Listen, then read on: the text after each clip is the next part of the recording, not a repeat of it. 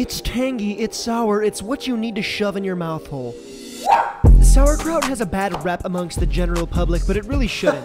Oh, yes! And that's because it's delicious, refreshing, healthy, and dirt cheap to make. Here I'm going classic with sliced white cabbage, juniper berries, and caraway seeds, and salt. That's literally all you need. In fact, you don't even need the spices, all you need is the salt. Massage le cabbage, work all that salt into the cabbage so that it starts to bleed juice. Then weigh it down with something like a simple bag of water and let it sit out on your counter for 4 days, 4 to 7 days, but you can totally go longer. The longer it sits out, the tangier it's gonna be. You can also experiment with other spices and flavorings.